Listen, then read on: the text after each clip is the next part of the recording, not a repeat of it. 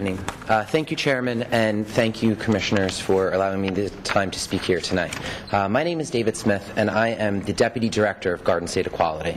With 21,000 members in every county in the state, Garden State Equality is New Jersey's largest advocacy organization for lesbian, gay, bisexual, transgender, and intersex civil rights.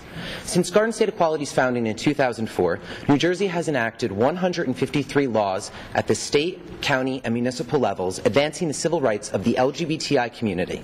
That's more LGBTI civil rights enacted in less time than in the history of any other state in the United States.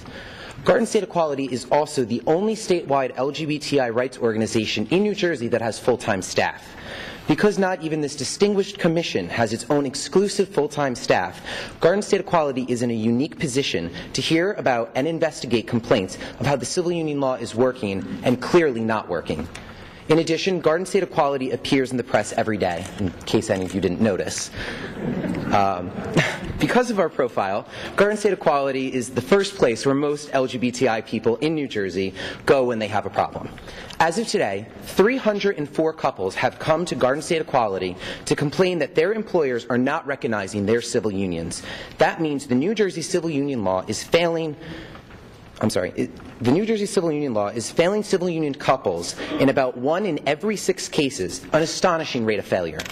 In fact, the failure ratio of the law is likely way higher because the 304 complaints are only those that have come to Garden State Equality.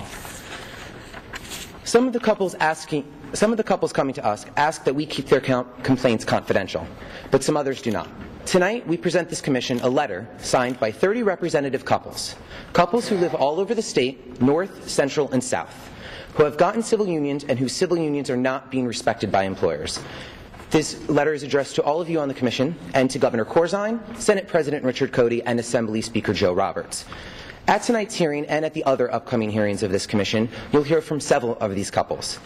Like for too many other couples across New Jersey, their civil unions are not being respected, because employers don't respect civil unions as they respect marriage in the real world.